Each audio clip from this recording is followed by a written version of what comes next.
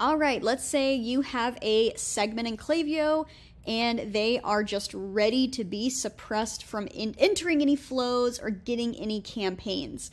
So I have here an example segment in a demo account, but for the definition, whatever you decide to set for this one, I just kind of did. They received 20 emails overall time and opened none of them. Like, they're not opening anything. We might as well suppress them from any more communications. So once you have that segment and it's populated, you can come over here to manage and then export it as a CSV. Once you do that, go ahead and head over into the profiles area. Once you're here in the profiles area, go up to view suppressed profiles and then import that CSV in.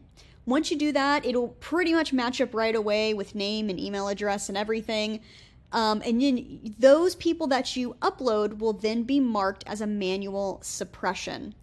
Those contacts will then no longer be qualified as active in your account, and they will not be entering into flows or receiving your campaign emails.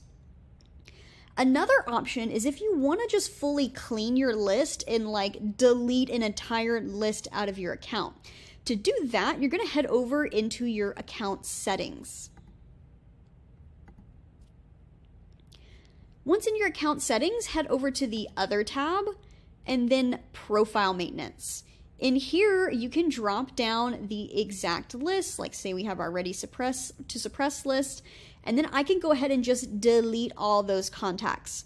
So double check the data protection laws for where you are. Typically, when you delete those people from your account, they could come back again.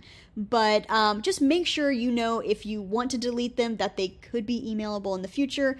Typically, I recommend just suppressing them because then that way you have a log of what you did to that profile in the future.